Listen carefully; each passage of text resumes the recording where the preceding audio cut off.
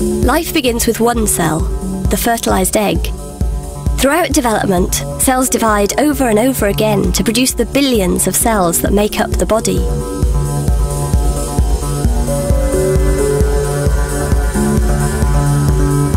At certain stages, most cells stop making copies of themselves and start to specialize.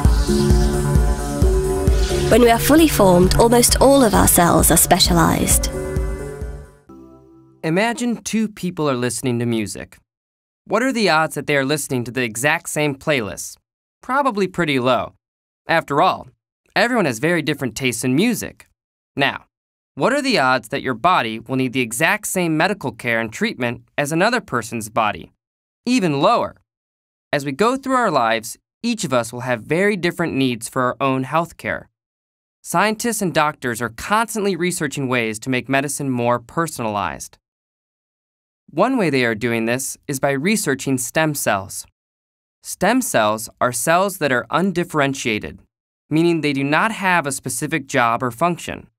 While skin cells protect your body, muscle cells contract, and nerve cells send signals, stem cells do not have any specific structures or functions.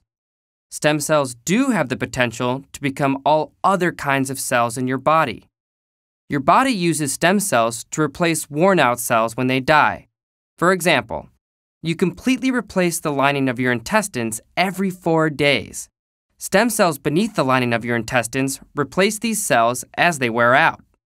Stem cell researchers are working hard to find ways in which to use stem cells to create new tissue to replace the parts of organs that are damaged by injury or disease.